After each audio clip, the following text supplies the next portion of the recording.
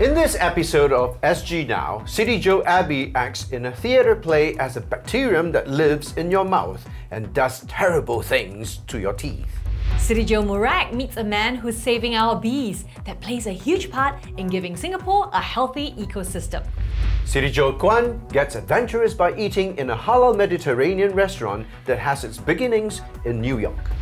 And CityJo Bruce meets a one-time youth at risk who wants to turn Toa Payoh's youth at risk around. Hello, and today's top story is about teeth. That's right, teeth. That's right. Actually, it's about Karius and Baktus, two characters from a play about dental health. Based on a popular Norwegian children's book and produced by the Norwegian Cultural Centre here in Singapore, Karius and Baktus is a fun-filled play with healthy message for children everywhere. Well, let's hear the story from CityJo Abby.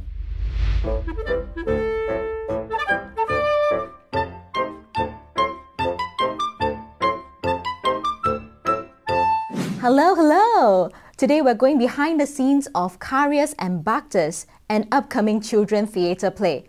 And you must be thinking, Karius and Baktus, what strange names! That's because it's based on a famous Norwegian children's story, and Norwegian Cultural Centre is bringing it to Asia for the first time. They'll be doing it in both English and Chinese, and in fact, the Chinese version, it is a world premiere. No one in the world has ever done this story in Chinese before, and Singapore is the first to see it. So let's go take a look. Karius and Baktus is a Norwegian children's novel, first published in 1949. The main characters, Karius and Baktus, are two small toothed trolls that live inside the cavities in the teeth of a boy named Jens. They have a very good life, especially when the little boy fails to brush his teeth.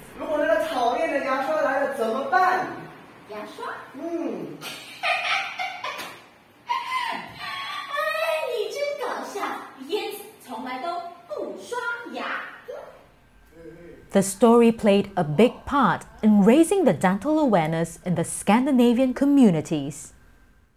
After this play was out, or this story was out, the dental problems decreased a lot. And it did not only affect children, actually even adults. And so, when the Norwegian Cultural Centre wanted to bring Norwegian stories to Singapore, Karius and Baktus became the natural choice. Like, the characters are so cute, and it's like, it's a children's play, so of course the plot is quite simple, but the magic is in making the characters alive. You really love and hate the characters.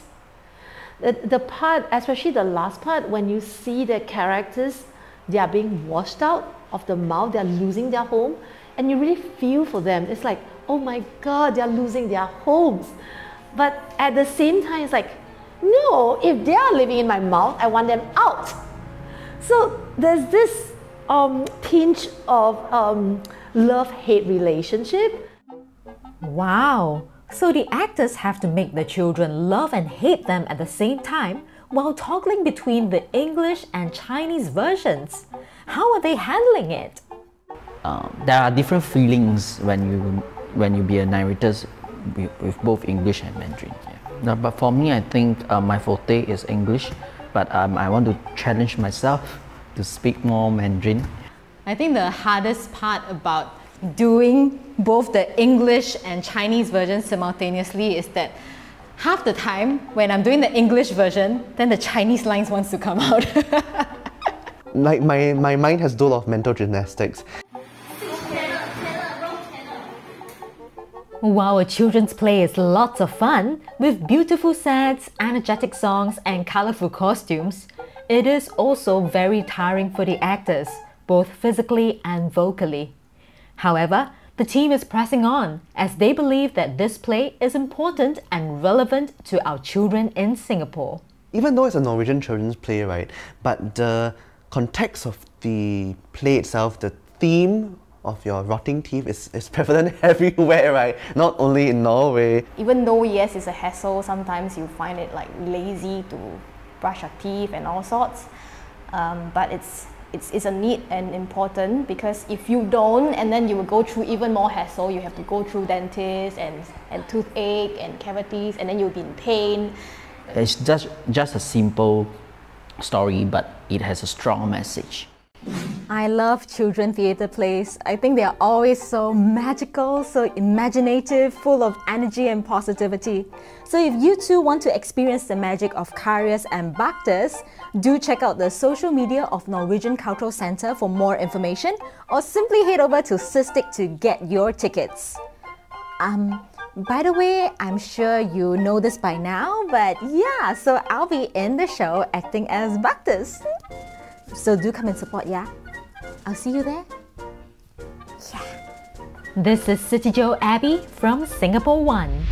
Oh, that looks so fun and so colourful. But you know what? I'm sure you can't snack on sweets and candies while watching the play. I'm sure they wouldn't allow that. If you'd like to find out more about the show, which has performances in English and Chinese, we've included a link in the description below. Hey, you know, one of the most important creatures in the world is also one of the most underrated. Oh, I feel that too. You know, I know, woman, right?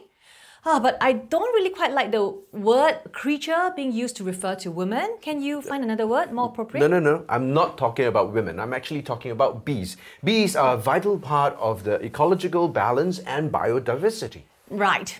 And through pollination, they provide a vital ecological service, which makes food production possible.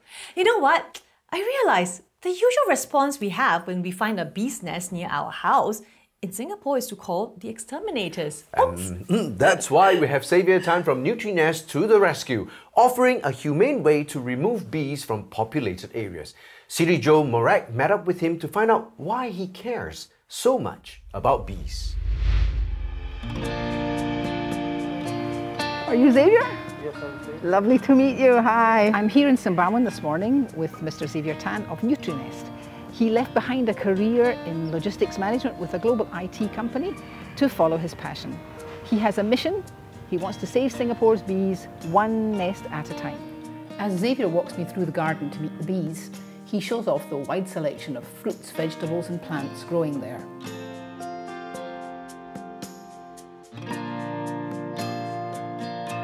So I learned about how important bees are to our environment. So I pick up the interest. In fact, I also help to save the bees in Malaysia. At that time, they do a lot of deforestation. So a lot of bee colony lost their hive or their original locations. And we actually go and take those bees and then relocate them. So how do you move a nest? Well, okay, so it depends on the type of bees. Those bees that behind you, we have to remove the whole colony and then keep them in a box and then transfer them to different locations.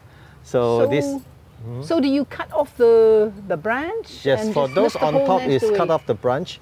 The essential skills necessary for moving a bee is to be able to identify where is the queen bee and transfer her gently into a hive so that she will call the rest of the bee to follow her into the new locations. Okay. So that we can actually remove them in a very, at their own will. So like I said, they're actually very friendly as long as you don't disturb their hive. Just now you walk through the garden, right? There's bees flying around. You probably didn't even notice it. Yeah. They're not really aggressive. They're aggressive if you disturb their hive. And I find it very ridiculous because in every part of the world, people are trying to protect the bees. But in Singapore, when people found a beehive, they will call in the pest control and kill them. They cannot coexist with the bee. They want the bee to be removed. Then I provide a service to help people to humanely removing the bee. Okay. And so that the bee won't get killed. Xavier's first goal is for us to learn not to fear the bees and to find ways to coexist. Ask for help to relocate a hive if you have to, but then you can adopt the colony and leave them with Xavier. All his bees have been rescued. Recently, Xavier launched his petition to have local bees protected under the Wildlife Act. The response from the public, I actually garnered about 800 over signature already. And I also approached the government to actually talk about this as well. I'm actually in conversation with MPark. They wanted to, promote conservation of bees, but on the other hand, they are concerned about public safety. I mean, realistically, how often do people get attacked by bees? I would say it's very minimum. It's actually, if you go to the website and check the statistic, car accident is way higher than bee. Well, this is what I attack. think. My whole life growing up in Scotland, and we had lots of bees. Yes. I never so much as got stung. If we continue to have these exterminations, you're going to see, I can foresee a reduction of bee population, and maybe to the extent that it becomes alarming situations. So we got to do something before the things happen. When I try to do beekeeping, I need to learn about gardening. When you learn about gardening, you need to learn about the whole, the food chain cycle. Naturally, have to take care of everything, not just one thing. So everything is connected. Yeah. The whole, and is this one of the reasons why bees are so important? Because they're part of a chain? That's right. So the whole thing, the whole cycle is linked together. At any one point, it breaks, right? It's going to jeopardize the whole cycle. Xavier hopes his petition will raise awareness and get us all talking about the bees, because the bees' future is our future. This is CityJo Morag, and I'm going off to sign a petition to help save the bees. Well, if you'd like to find out more about the work that Nutrinest does, or if you think you need a bee's nest removed humanely, we have put up the link to Xavier's company's website in the description below. During these difficult times, we find many innovative and inspiring stories. A few brave souls decided that they would turn their personal potential disaster into an amazing opportunity. That's right, based in Arab Street area, Overrice is inspired by the famous New York pushcart vendors, the Halal Guys. So check out their tasty halal Mediterranean-influenced rice bowls in our next video. Sometimes the best ideas are not original. Behind me is Overrice, a hip diner opened last year and is drawing in the crowd. Turns out that the founders are frequent travelers around the world and we decided to bring the food here. Soon I'll be chatting with them and to find out what's so special about the food. This is CityJo Guan. Come join me.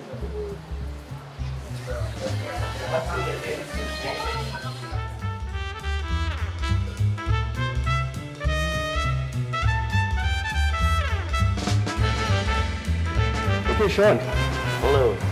So, tell me, how did all this start? When COVID hit our shores, Yep. you and your friends, you badly hit, huh? Yes, really bad. I guess many of us lost our jobs. Many of us had to work from home, and there were a lot of setbacks that everyone faced.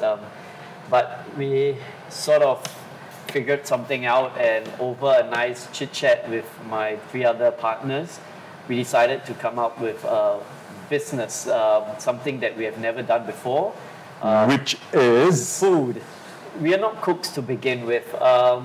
We just love to eat, and we love to travel. And I guess in that sense, we all did a trip together where we were in New York, and we chanced upon this place called the Halal Guys. So they're actually a pushcart vendor that sells Mediterranean food that's a mixture of different kinds of meats, be it gyro, chicken, falafels and all, and they put it together in a plate, aluminum foil sort of thing concept, and then with rice, pita, lettuce and tomatoes. So we were, all 4 of us was just standing in the cold having that, and we thought that it was really good for us to be enjoying this moment together as friends. And I guess that was one of the highlights in our chat that we were talking about, that when we were thinking about what should we do next. Back then, when we first started home base, it was just called chicken over rice, because that was the only thing we knew how to make. We were home base for about 3 to 4 months. And then you decided that. And then we decided to try something different and have a sort of essential kitchen concept, but we were operating from a food court. So we released a food court stall, and we literally were cooking in that food court. But it was still on a delivery basis. And it was still purely on home-based delivery basis. Because I remember, if I remember correctly, during that period, it's still CB period. Correct. So there's no visitations into the food court. So from a home-based business module, Yep. you went on to having a kind of like a central kitchen thingy. Correct. You use this period to build up your following. Yep. And of course, with the power of social media, Correct. you kind of made a namesake for yourself, right? Yes. And then you decided to go big, or you guys decided to go big. Yeah, we decided to go big because we were left with a really small opportunity. Then we started our hunt in looking for a place that we can call our restaurant.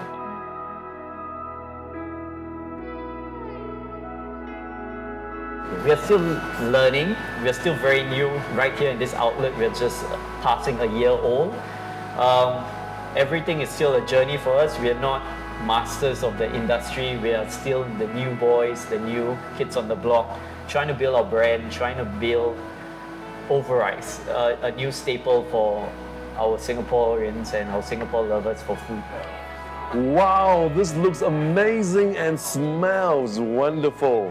This is CityJo Guan tucking into my bowl of Overrice.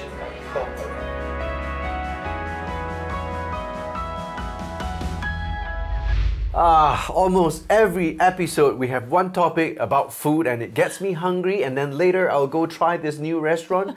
Look, I'm trying to lose weight and you're trying to put on weight for me. Why? It's true, you know, we always find ourselves in this stuck routine every time. But no, we certainly shared some pretty amazing places. Of course, we don't just feature fantastic food, we also spend a lot of time talking to inspiring people. In our last story today, CityJo Bruce meets one such person who's working with youth at risk in Toa Payoh. What's up, Singapore? Recently on social media, I saw the opening of a new club called HUGS Youth Community Club at Toa Payoh. I'm on my way there now to find out more about them.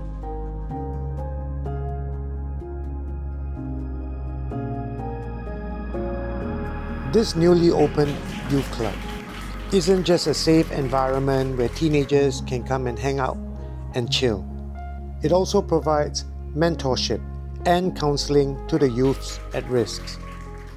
So through my dad, I get to know Pastor Jeff, and he eventually helped me out during this process. Journey till today, I would say that many times I get a lot of heartbrokeness because journey with youth is never been easy. To do the case, sometimes we get disappointed. I love the cool vibes this place is giving off. It even has a pool table that teens can come and play for free. I spent the whole afternoon there chilling and having some fun with the boys. Yes! Hello, I'm Nathan. I'm from HUGS Community Services. So my journey began as a troubled teen, and I was brought here for a chance of transformation. So after going through my transformation, I am now here today as a full-time staff. Hi, my name is Jeff. I'm the founder of HUGS Community. HUGS Community started at 2010. My passion for HUGS Community is that youth. I found that right now in Singapore, there's a lot of so-called youth that picked up a goal. And it's very painful for the family. I walk through, during the walk through with the family, I see a lot of broken family, brokenness. So when I started HUGS Community, I want to journey with them. With this goal, it's not easy for me. The time that I start looking for a place, it's only started from a small consultant offices. But today, you look at this place that we have just launched last Saturday. I thank God that people see us, people support us because they see the same vision that we have. And this passion, this fire will not stop and will continue. Hi, my name is Lawrence. I'm 17 this year and I'm a youth volunteer over here at HUGS Community Services. So at year 2017, at the age of 13, I was arrested for acting on behalf of loan sharks. So I was charged under arson and unlicensed money lending, and I was sentenced to probation for 30 months. Towards the end of my probation, I met people here at HUGS Community Services. So being in this place, founder and co-founder, Pastor Jeff and Pastor Grace, they give me a vision, and I had a passion for serving youth at risk in helping them to journey through their cases. I have a dream. The dream is not, I'm not contented only got one HUGS community center in Toa Payoh West. Not because of the center. I want to serve more that collaborate with people in Singapore, North, South, East, West. That more center to build up to help more youth. I am so happy that there is a center like this helping our youths to get back on their feet again. I hope more of these clubs will pop up all over Singapore, because at the end of the day, it is not about how many times we fall down, but about getting up each time that we do. This is Bruce for Singapore One. It's great to see people like Jeff working so hard to help the young people in Singapore. Very heartening to see. And look, they have nice, good places to hang out now. Yeah. And on that uplifting note, we end today's episode of SG Down. So do join us next week for our Chinese New Year special, and don't forget to like, share and subscribe. Till then, see you. Take care. Bye.